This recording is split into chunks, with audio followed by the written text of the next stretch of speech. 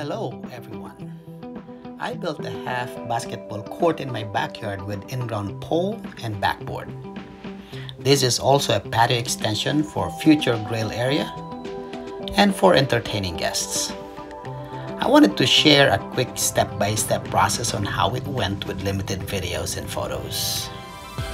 And just like a regular paving job, a foundation has to be laid down with additional soil and gravel as needed, black tarp and GI bars.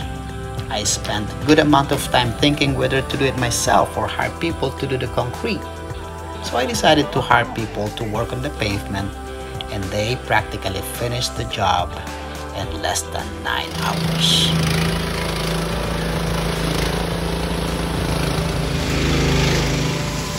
From laying down the foundation to finishing. And this is how it looks after 8.5 hours. To ensure that the cement is strong and solid, I waited 3 days to mount the pole and the backboard, and I needed 3 other people to help me with this task, and it was a good 45 minutes to an hour work. Then I stain the concrete and draw the lines with simple design using regular spray and brush. I believe for doing most of the little work such as painting and mounting, I saved some cash. Hiring people to do the concrete was very practical and very good decision.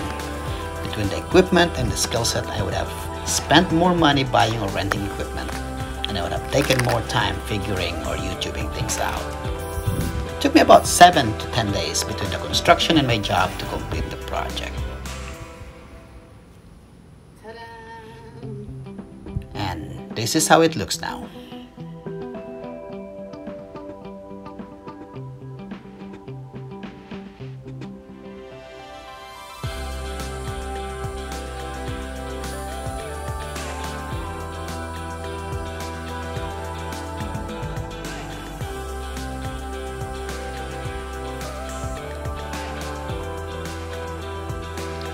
Well, I hope you all like this video, and if you have questions about the process, about the expense, about anything, the construction, the time, please comment below.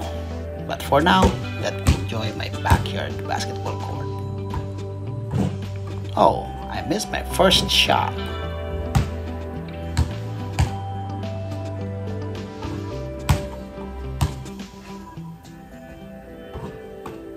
And for the win!